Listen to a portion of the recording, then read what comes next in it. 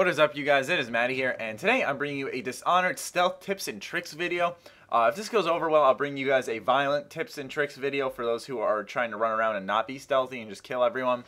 The gameplay basically speaks for itself and teaches you anything I'm going to say here, but I'm more so adding the commentary so that I could teach the people who don't really learn through watching. They learn through voice and explanation and whatnot. So right here I throw the bottle that blows up. And right here, I blink over to this building just to make sure that I'm in a safe, high-up area. And I check to make sure that everyone's over there looking at the bottle. I threw it in the area where the sound radius could reach to everyone over where I am. And you kind of want to throw it in the group so that it distracts everyone when they turn their backs from you. I messed up a few times in this area, so I just did a little cut here. And you'll see in this video, or in this clip right here, more importantly, is that height is the best advantage you can have. Being level with your enemies is the worst thing you can have. Like right here, granted, I'm going to be in the center of the room, but I have height, and no one can see me up here. So I slowly crawl up here and whatnot. A lot of things I'm going to be stating are total common sense for this game.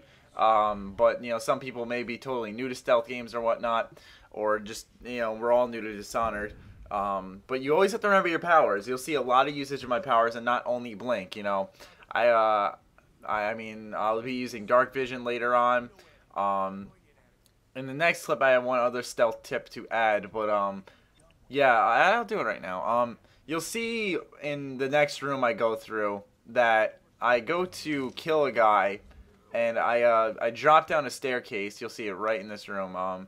I'll check around this corner here, and he'll be coming towards me, and instead of just going around the back and shooting him with my crossbow, I make the dumb choice and drop down and stab him. And, you know, my dark vision kind of helped me out here, though, because I knew that there weren't any other enemies that I could see. So I just went down here and killed him. But the smarter thing would have been to just shoot him in the head with my crossbow bolt and take his ass out right there.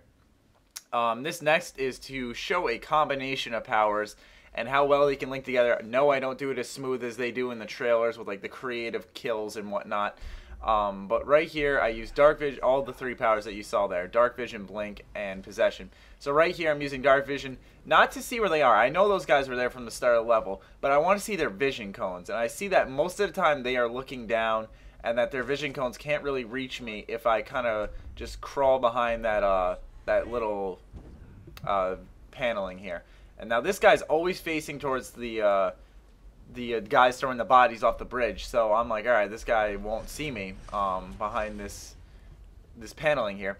And so I know there's a rat over there, and I don't want to get caught. And I'm trying to hit the rat here, but my possession isn't high enough, or the reach isn't that far. So I have to blink over to him quickly, switch over to my possession, and then possess the rat right here. I get 2 bars full. Fortunately, he did not spot me. But yeah, that's right there, how you can combine powers. So I hope I helped you guys out with the stealth tips and tricks. If you guys want more Dishonored videos, I will gladly bring them to you. But other than that, you guys, I hope you enjoyed, and stay sexy, stay active. I love you all. Peace.